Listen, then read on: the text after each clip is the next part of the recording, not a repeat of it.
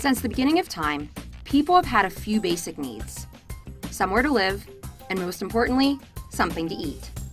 Nature works within a very delicate balance, and one of the biggest challenges we face is the battle to keep that food supply plentiful and safe.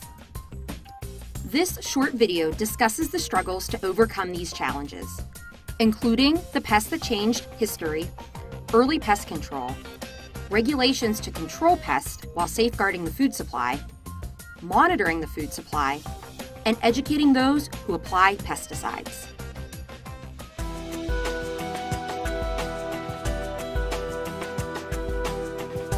Various plants, animals, and other organisms can threaten our food supply, along with our health and comfort.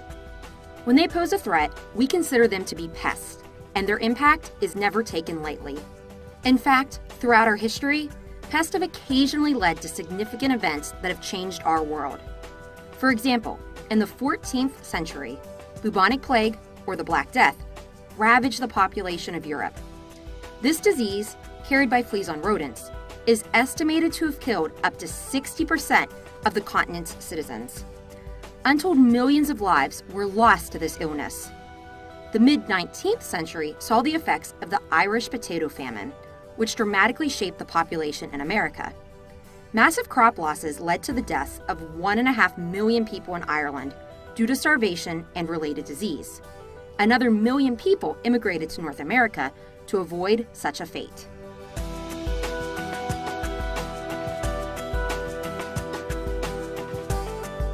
At the same time, people have been hard at work finding ways to protect food supplies, as well as human health, through various means of confronting and eliminating pests.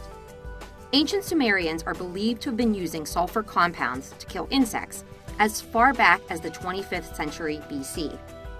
By the 17th and 18th centuries, tobacco, herbs, arsenic, and other plants were being used to fight insects. The late 19th century saw the introduction of the Bordeaux mixture as a pest control quite by accident. A farmer used a combination of lime and copper sulfate in an attempt to keep people from eating the grapes from the vines close to the road. He also realized that those grapes had less of a problem with downy mildew, a damaging fungus common in grape vineyards. The industrial age ushered in mechanical innovations, such as sprayers, which allowed herbicides, fungicides, insecticides, and other pesticides to be applied in various formulations, including liquid, mist, and even granular. The 1930s and 40s saw the rise of DDT, the first synthetic chemical to be used as an insecticide. By killing insects that carried diseases like malaria and typhus, DDT is credited with saving thousands of lives during World War II. DDT and other chemical insecticides, for example, organophosphates, discovered during this time were widely used for decades. In many circumstances, larger quantities of these chemicals were applied in an attempt to completely eradicate pests, with less concern for potential environmental impact. One of the first, most widely known views of the potential ecological damage caused by pesticides was in the 1962 book Silent Spring by Rachel Carson, a marine biologist and conservationist. While her studies were challenged by chemists, some scientists, and others, her conclusions led to sweeping changes in the way and amounts that chemical pesticides are applied.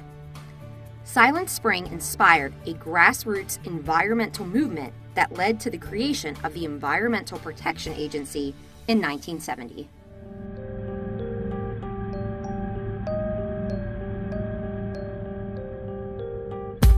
The Environmental Protection Agency was established for the purpose of developing a standardized federal approach for environmental regulations, including the use of pesticides.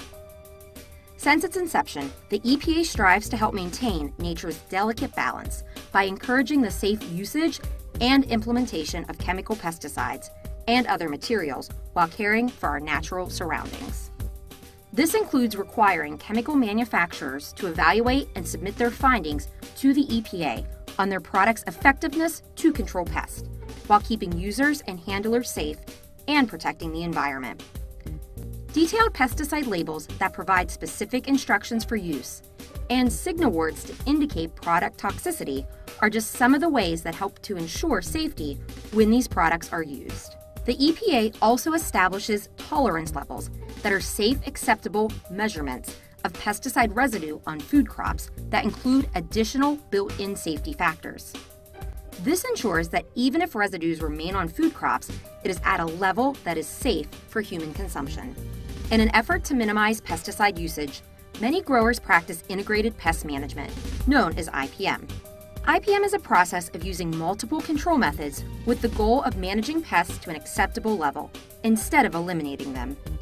This integrated approach involves scouting to determine pest population and understanding and managing the ecological principles and life cycles to control pests. Practices can include planting pest-resistant varieties, using mechanical methods for control, and using beneficial predators or parasites.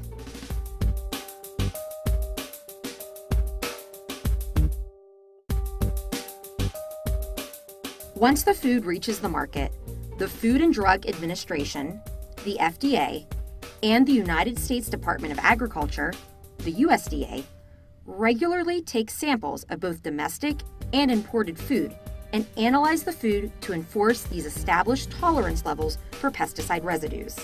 This market basket program has been implemented to ensure that the food you eat is as safe as it can be.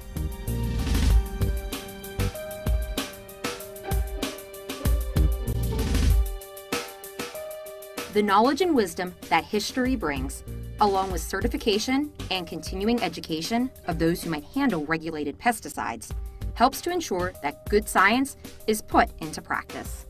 Courses such as those offered by the Penn State Pesticide Education Program, Penn State Extension, and the Pennsylvania Department of Agriculture help prepare pesticide users and applicators for the challenges they face to find the delicate balance between controlling pests while protecting themselves and the environment from potential pesticide exposure. Practices to control pests have come a long way since the early days. With 9 billion people to feed by the year 2025, controlling pests when producing a safe and plentiful food supply, while at the same time protecting human health and the environment, is more critical than ever. Combining all potential control methods, including the safe and effective use of pesticides, is the cornerstone of meeting that goal.